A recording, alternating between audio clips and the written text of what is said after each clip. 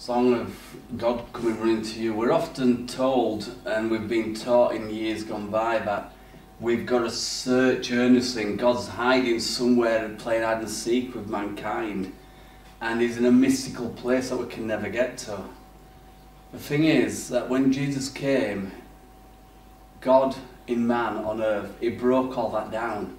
God is not hiding, in fact he's running towards us. He's searching for man, he's searching for you and for me. We've heard from the Gospel of 1 John that we are now children of God. So those watching online, we welcome you, and you guys down here on Zoom, we welcome you, and everybody here. But we are the children of God. And this is something, I read this is the Message version of the Bible, it's Romans 8. And it says, God knew what he was doing from the very beginning. Now that might surprise some people, but God did know what he was doing. He knew when he was going to create man that it was going to cost his son his life. The moment he thought that idea, he could see what was going to happen. He knew what it was going to cost him, and yet he still made man. And he made you. So this is awesome. So he knew what he was doing from the beginning. He decided from the outset to shape the lives of those who love him along the same lines of the life of his son. The Son stands as first in line of humanity he has restored. We see the original and intended shape of our lives there in Jesus. After God made that decision of what his children should be like, he followed it up by calling people by name. He called us by name. Christine, Dawn, John, he called us all by name. It's not some mystical thing, he calls you all by name. After he has called them by name, he set them on a solid basis, which is himself. And then after getting them established, he stayed with them to the end, gloriously completing all that he had begun.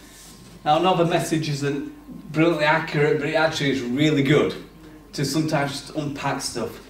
So this morning I want to continue where I in a sense left off last week, and looking at our identity. I've talked in the past about who we are in Christ and things like that, but I really want to nail down some things on our identity, because there's many people who are very confused over their identity. I'm not going to get into that again this week, but people don't understand that God actually knows us. It's not a mistake. He's not set things in motion and now God's getting a little bit old and he's sat on the throne slightly senile, not knowing what his kids are up to. God knows everything. He's not old in the sense of getting old like we do. He's still active, he's still on board, and he's still very sharp. He's a classic old person that's not so fast, but he's sharp. He is fast as well, but that's another thing. But as Christians, as believers in God, we need to understand that not only does God love us, but he knows us. Now that should either put you on a good setting or should get you very aware of things. Because if he knows you, then if you're up to no good, he knows. If you're up to good, he knows. So you should also go, God, he knows. He knows what I do in that secret place when I'm praying for people, but he also knows what you do in that secret place when you're up to no good.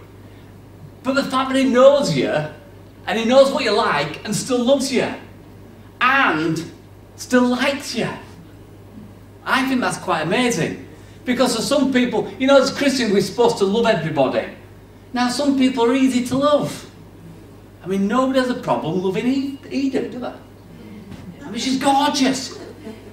Trotting around, looking sternly at people, working out what's going on, checking you out. But you can't help but love her. Some other people, though, it's a bit more awkward. And I don't mean loving people in the 60s style of loving, but in the genuine caring for people. But so, identity for us, we are known by God. That we have been known since the beginning. You see, before everything was created, God had you in mind. He had a thought for you, he had a purpose for you, he had a design for you. But he also knew you'd mess up. But he still had a plan for you. It says this in Isaiah 44 verse 24. This is what the Lord says, your Redeemer, who formed you in the womb. I am the Lord, the maker of all things, who stretched out the heavens, who spread out the earth by himself. You know, we often talk about the science of things, but according to the Bible, it's God that starts knitting you together in the womb. That's why life in the womb is important. And I know people everywhere have different opinions, but what a crazy world we're living in, when we need to have debates about whether killing a baby at 20 weeks, 25 weeks, 30 weeks, whether it's moral or not. What world are we living in when killing something is a debate on morality, when really it shouldn't be a debate on that, it's a life. End of story. But God knitted it together, knitted us together. I mean, I'm glad that my parents didn't take the decision that they were being encouraged to do with me when I was in my mother's womb, otherwise I wouldn't have been here. My mum was 16 when she was pregnant with me, and it wasn't a joyful occasion for most people. She was put under pressure, but she stuck to her guns. She's a redhead. If you ever wondered where my kids get the red hair from, it's from my mother. You know what I mean? And their temperament goes with it. Jeremiah 1 verse 5 says this, before I formed you in the womb, I knew you. So before you were a twinkle in your daddy's eye, or your granddad's eye, or somebody in your distant past's eye, God knew you. It's like he looked down the line of generations and went, Kelly, I know you. Before you were even born. Before it was even something in your mum's eyes. It was, he knew you. He said, before I formed you in the womb, I knew you. Before you were born, I set you apart and appointed you to be prophet of the nation. Now, we may not all be called to be prophets of the nations, but before you were born, I set you apart. We're all set in Christ, apart from the world, in Christ, with a purpose and with something to do. If you really want to get into the whole thing before you were born and what God knows about it, Psalm 139 is a great psalm, and a couple of verses from that, I would encourage you to read that up for yourself later on. But it says, my frame is not hidden from you. This is the psalmist writing this. My body is not hidden from you. When I was made in the secret place, when I was woven together in the depths of the earth. Now we need to understand this talk about depths of the earth. It's being in the inside, but it's also indicating in that secret place that you were actually a thought and a desire in God's eyes before it was in your parents' eyes, or before you were a mistake, or an hiccup, or whatever you want to put on there, planned or unplanned. That you were woven together in the depths of the earth. Your eyes saw my unformed body. All the days ordained for me were written in your book before one of them came to pass. I just need to point out with this that God writes down all your days in the book before one of them comes to pass. Does not mean that God says you can have 20 days, you can have 20 years, you can have 120 years. It's up to us how long we live. You do appreciate that. People say, well, God knows when you're going to die. Of course he knows when you're going to die. But that's not always the best plan for you. Because in the Bible it says that if you honour your father and mother, it will go well with you and you will live long. Which would indicate that if you don't honour your father and mother, they will kill you. Oh God, in circumstances. In other words, if you don't listen to what they're saying and don't honour what they're saying to you and don't honour them, then it will not go well with you. Basically, if you are a silly person who does rock climbing without ropes, I rock climb, but I use ropes now. But if I fell off a rock and landed and died and went before God and said, God, my time was up, God would say, no, it wasn't, you were an idiot. You should have used the ropes. You shouldn't be so stupid. So, you know, if you're not looking where you're going and you get knocked down, you know, I wonder how many angels have got bruises because we've not looked where we're going and they got the impact instead of us. But before all our days were ordained for us, for me, were written in a book even before one of them came to pass. We need to remember that we're made up of three parts. I ain't got this written down, but I think it'd be important for us that in Genesis 1,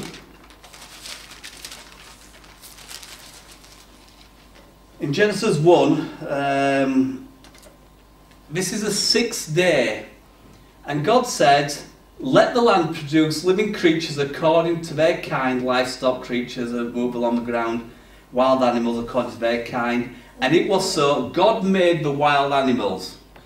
So God made animals out of the muck, out of the cave, out of the earth. Verse 26 says this, then God says, let us make. So God made the animals, it says, according to their kind, he brought them out of the, moved along the ground, he brought them out of the ground, and he made them. Then he says, let us make man, in our image, in our likeness. The word make there, remember. Next verse on, it says, so God created man. That's a completely different Hebrew word. So what's going on? And then later on,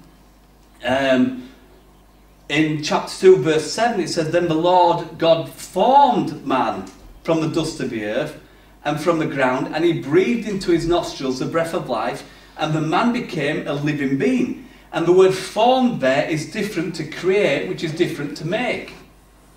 You think he's using different Hebrew words, because God thought of you before he even made creation.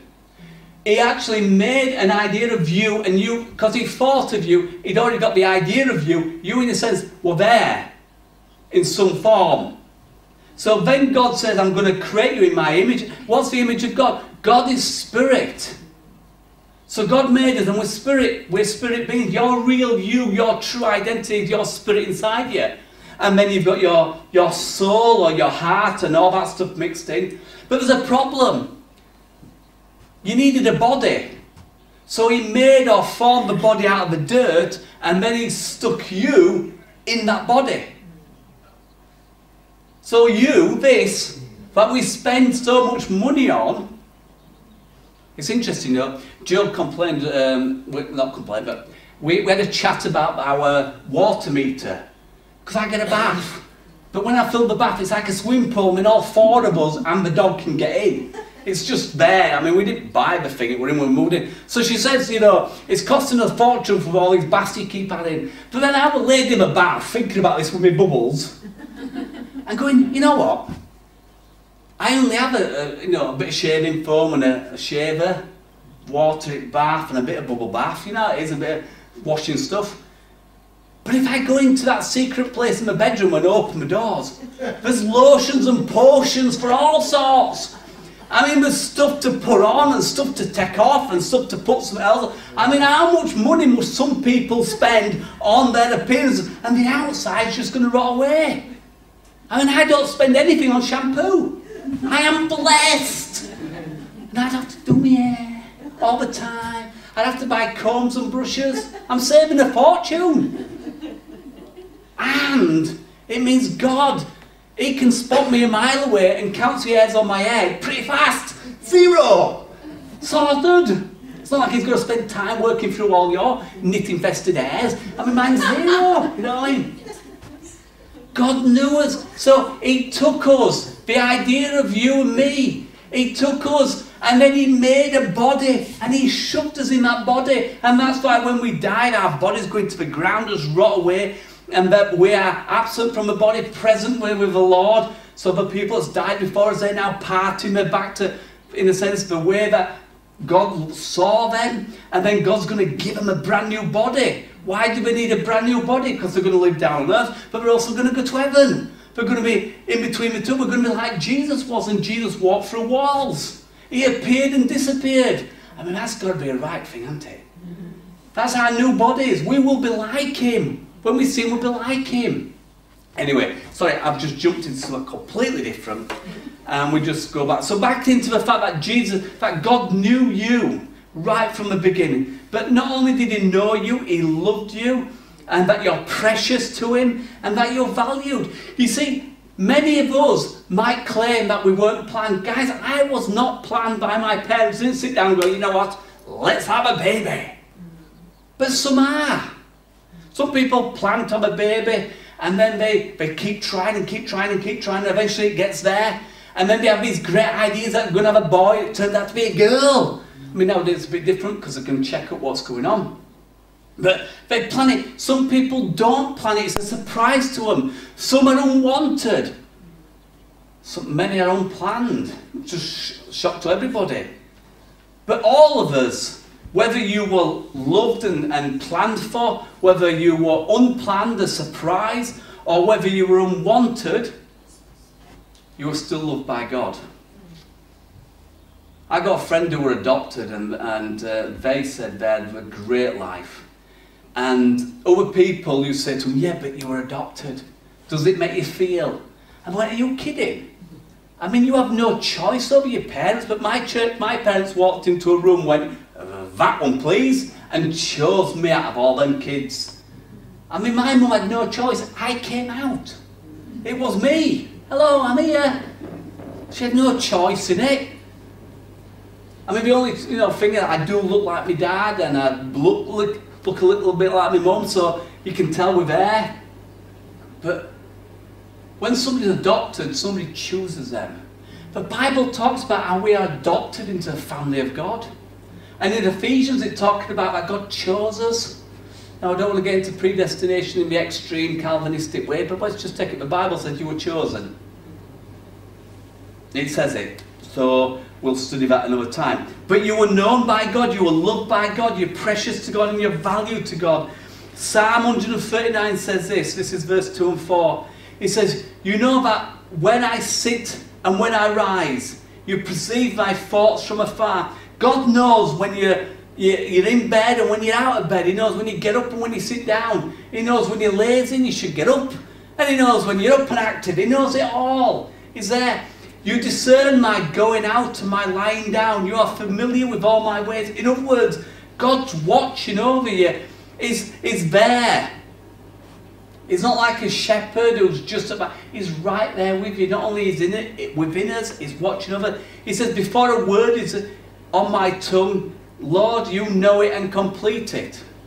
He knows what you're going to say. Now that's not an excuse not to say things. That's actually things you should say. You should know that God's listening, that He's there and He's aware of what you're talking about. 1 Corinthians 13, verses 12-13, it says this, and now I know in part, I shall know fully, even as I am fully known. God knows you fully. Even the unbelievers, He knows them.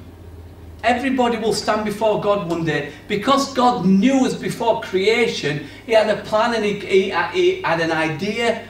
Every one of us, every human being born, whether they die in the womb or whether they die of old age or somewhere in between, every one of us will stand before God. Every person ever existed on this planet lives forever. We all live forever. But some will live with God and some will live away from God into outer darkness, often known as hell. So when God created man, He wasn't just forming us out of the dirt. He actually breathed eternal life into us. Your spirit lives forever. That's your identity. That's why your spirit and who you are on the inside is more important than who you are on the outside. Now I need to put a disclaimer in here. What you are on the outside does affect other people, so please wash and put right guard on. Oh, brute, it smells good. Anybody? Sorry. Hey, I like brute. It's been around a long time, but it's there. Denim went years ago, didn't it? We used to go, slap the hand and keep off. And there's others. But for you and for I, our outside affects other people. Our expressions, what we do and things like that can affect other people. But remember, your true identity, your true self is not the outside. It's actually the inside, the real you. And often we hide the real us sometimes, or sometimes we're quite open about it. But the real you is the one that exists on the inside. Isaiah 43 verse 4 says this, since you are precious and honoured in my sight, and because I love you, I will give people in exchange for you, nations for your life. Let's just look that up because that kind of throws, a verse on its own can be a bit complicated. So Isaiah 43. Hey, I've got to look for stuff, so at least look like you're getting your Bibles out and look like you're checking some, at least look on solitaire on your phone. If I've got to find it, you should. Isaiah 43. So Isaiah 43, I'll go from verse 1. It says this, but now this is what the Lord says. He who created you, who formed you, fear not, for I have redeemed you. I have summoned you by name. This sounds very familiar, doesn't it? From what we've already read. And you are mine. When you pass through the waters, I will be with you. Anybody in troubles? He says he's going to be with you. And when you pass through the rivers, they will not sweep over you. I'm surprised some of you've not got this underlined in your Bible. This is good stuff. And when you walk through the fire, you will not be burned. My mate used to love this verse. He says, do you know what that is? He smoked. He was a smoker. Real on fire Christian. He says, one day God's going to take these things away, and he did. But when he read this, he says, when I walk through a fire, I won't be burned. I can even lean over and spark this back up. I thought, not kind of a good thing, but I see his intentions. You won't be burned. The flames will not set you ablaze. For I am the Lord your God, the Holy One of Israel, your Saviour. I gave Egypt as a ransom, Cush in your stead.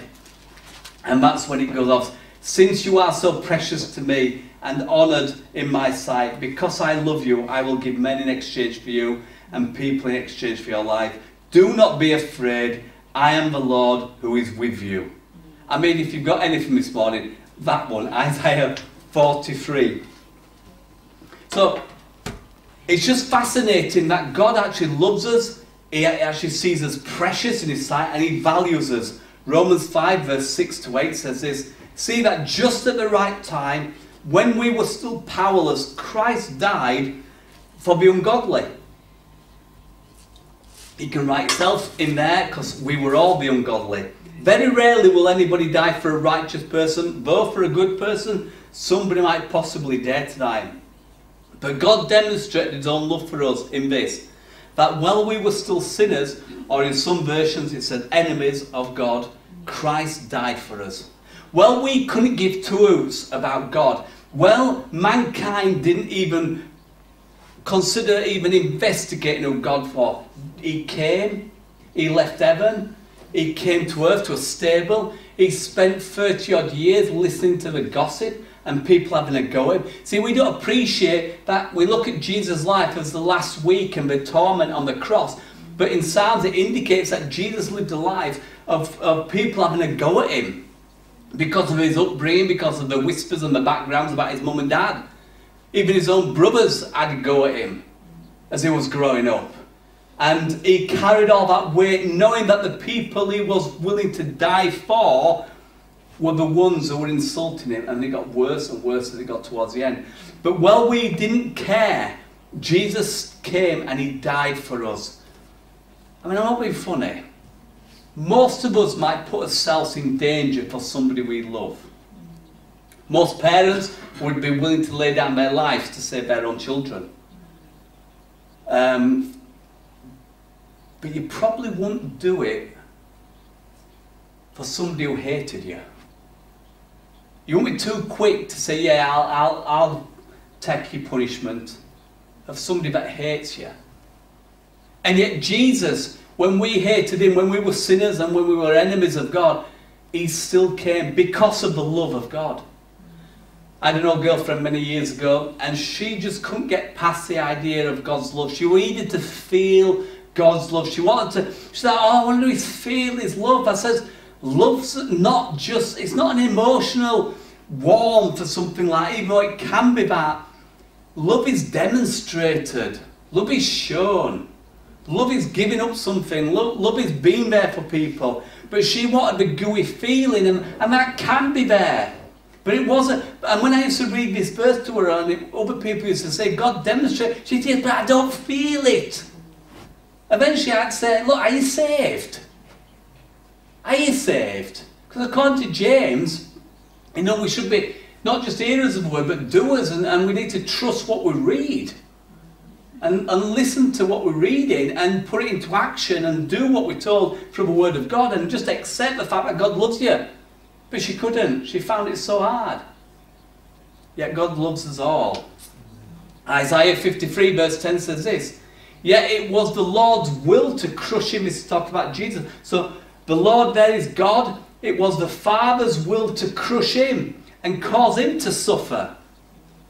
See, the cross was not an accident. The cross was there because you have an identity, an attachment to God the Father. And God wanted to renew because of sin. It had parted and broken down. And he wanted to bridge that gap So God sent his one and only Son, and according to Isaiah 53 verse 10, it said, yeah, it was God's will. In other versions it said it pleased the Lord to crush him and have him suffer.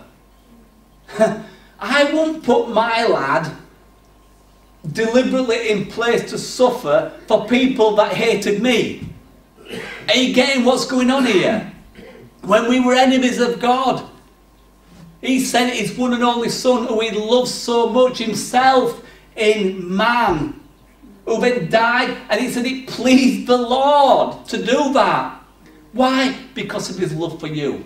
Don't ever say to me you don't think God loves you, because I'm likely to slap you so it moves arm in. Because either God loves you or he didn't. We need to get over ourselves. It's called pride. That's what it is, self-centeredness. Oh, God loves me. Yeah, he demonstrated it. What more do you want? Well, no, we need to get off the pride banner and start just trusting God. It pleased the Lord to crush him. And the word there means to grind down. To grind it down. And to cause him to suffer. You've got to put yourself in God the Father's position with one of your own children. Think about that.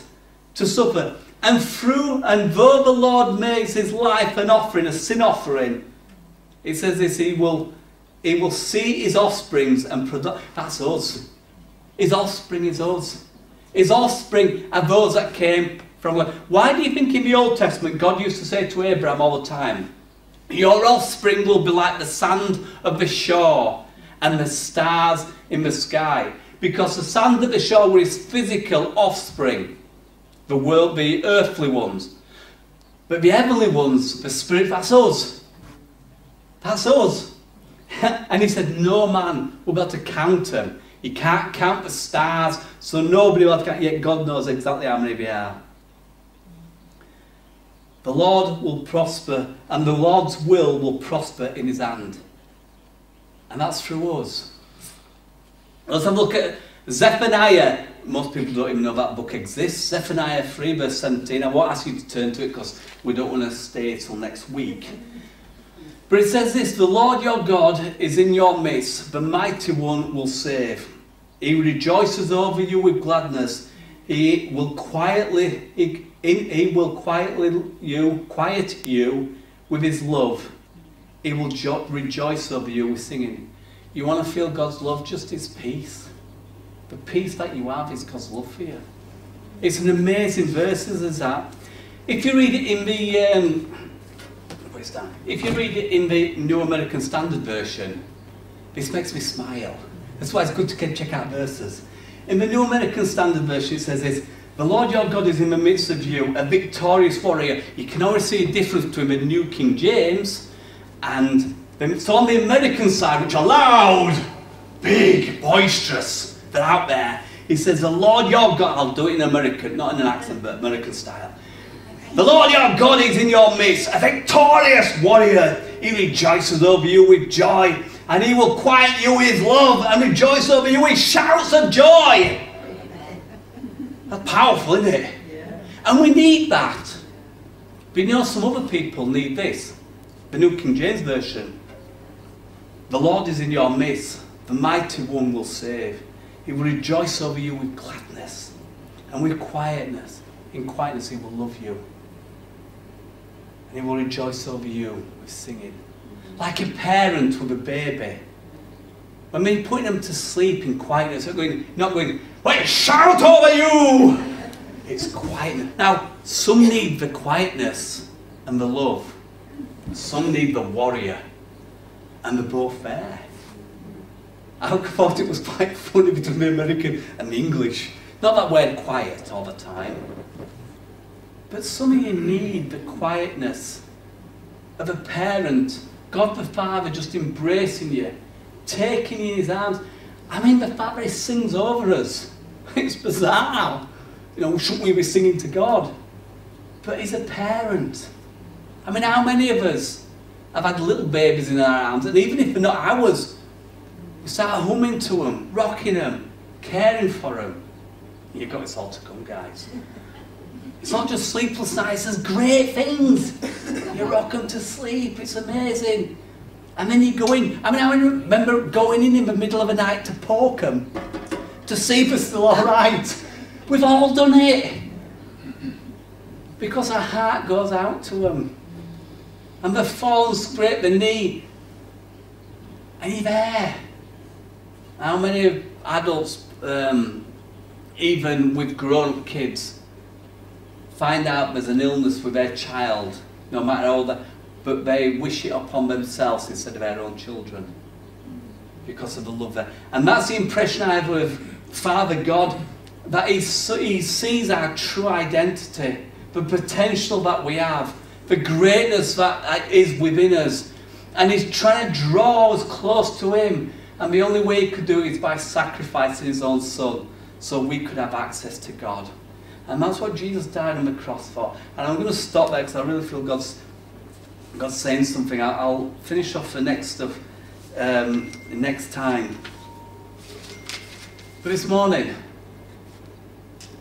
not only did Jesus die on the cross so we could have heaven, but he died on the cross so we could have life on earth.